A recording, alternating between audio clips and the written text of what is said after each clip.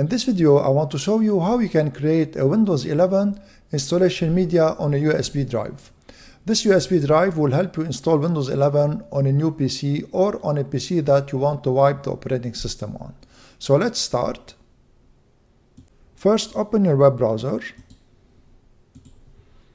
and then go to this site, microsoft.com/software-download, and hit enter.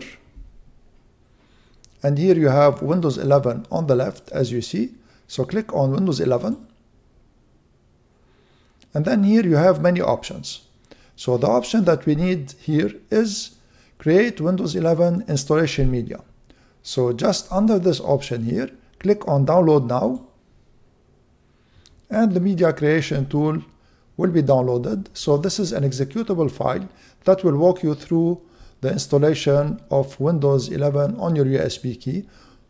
So click on open file after it is downloaded. Let me minimize Edge and then click yes if prompted. And here just wait for it. And feel free to read the agreement and then click on accept and wait for it once again.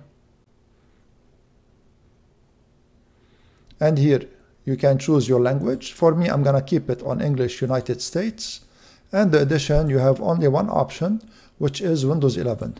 By the way, the media creation tool will create a USB key that has all the editions of Windows 11. And when you install Windows 11 and you activate it with your Windows key, it will activate the version of Windows that you have a license for. So here, click on next. So here, make sure you select USB flash drive because we are going to put the ISO file on the USB flash drive. So click on next. And then here, make sure you select the correct USB key because everything on it will be wiped. So at this stage here, if you didn't yet insert your USB key, insert it now. So I'm gonna show you what happens. So first of all, use a fast USB key. So this is a Samsung Bar Plus USB key that is very fast. I'm gonna leave a link in the description if you wanna check it out on Amazon. So here, as I said, if you didn't yet insert your USB key, just insert it now. I'm gonna insert it. And after you insert it, it will not detect it automatically. So if something opens, just close it. And then here you need to click on refresh drive list. So this is refresh drive list. And here make sure you select the USB key. So it's very important to select the correct one because everything on it will be wiped. So here I am sure that it is the E drive and then click on next. First of all, the media creation tool will download Windows 11 and then it will flash it to the USB key. So this step here, it will take a while. So I'm gonna cut this video and come back when the step is almost finished. So here you see the next step is that it automatically verifies the download. So now it is verifying the download and now it's creating the Windows 11 media. And this step here, it depends on the speed of your USB key and on the speed of the port of the USB where you put your USB key in your PC.